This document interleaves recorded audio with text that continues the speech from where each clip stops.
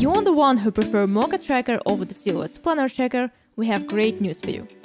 Silhouette 2023.5 includes several improvements to the tracking system, allowing you to make fewer clicks and save time while still getting the job done.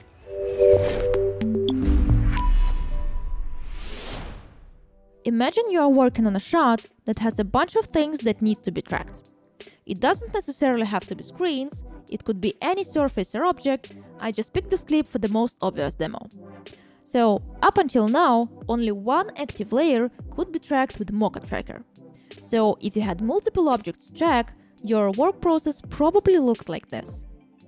You would either start by drawing a shape around the first object, then go to the tracker, track it till the end, then draw another shape, go back to the tracker again, and repeat that process until you're done with all the objects. Or you would draw a bunch of shapes first, and then just monotonously track each layer one by one. Pretty annoying, huh? Let me show you a new way how you can tackle this. For a clear demo, I would delete this rotor node that contains the track data and start from scratch. I would create 5 new shapes, one for each screen, and then assign each one to its own layer. Now, when I head over to Mocha Tracker, before I start tracking, I would select all the layers by holding the Shift key, so that I can now track them all at once.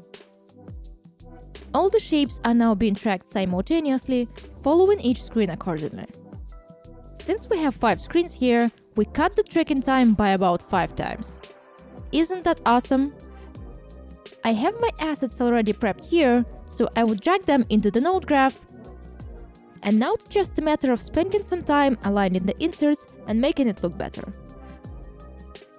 I used Sapphire Hue Saturation and Brightness effect to change the color of the assets and turn them into something more greenish.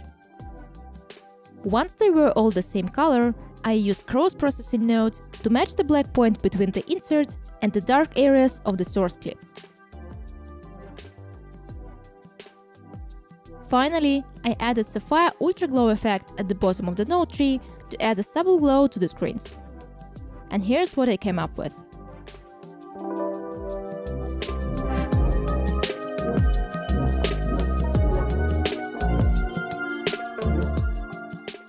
If you're an attentive viewer, you may also have noticed a new checkbox in the tracking parameters called Tracked Subtracted Layers.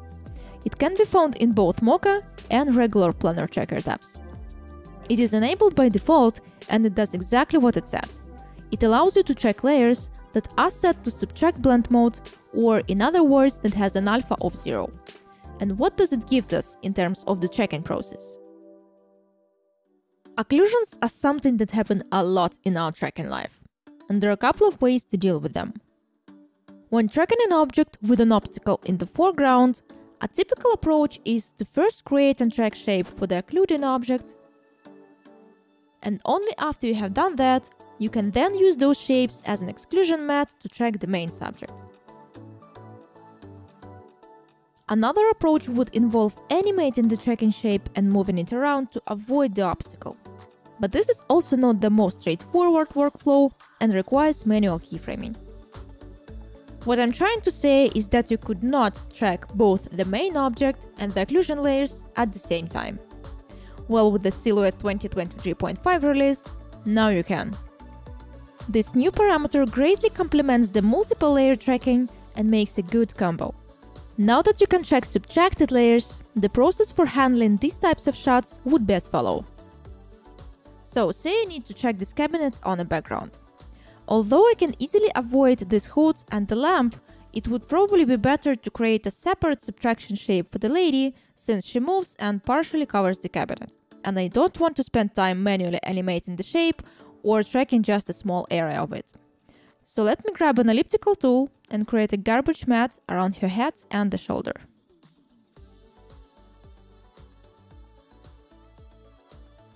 I would put these 2 shapes in one layer and call that lady.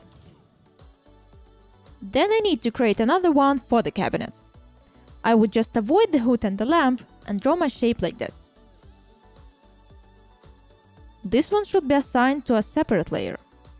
I'd call it cabinet and place it below the ladies layer. Now here's the important step. In order to get a proper track, the occlusion layer should be set to subtract. So I click on the ladies layer and choose subtract blending mode here in the drop-down menu. Now everything is ready to be tracked. So I head over to Tracker, and all I have to do is select both of the layers, make sure that the Track Subtracted Layers checkbox is enabled, which it should be by default, and just click Track. Don't worry that shapes are jumping around a bit. This is because I have drift compensation enabled in preferences and you don't see the final result yet. Once tracking is over, those small jumps are averaged out. As you can see, not only the ladies shape are used as an exclusion mat to prevent it from affecting the cabinet track, but the top subtracted layer is also being tracked. In a simple words, we hit two birds with one stone. Now if I enable the surface, align the center of it over this handle and play the clip, you can see that we have a good track that was not affected by the obstacle, and we tracked both layers in one go. I would bring in another roto node with precise shapes that I have already prepared and assemble a simple comp with the checkerboard for the demo.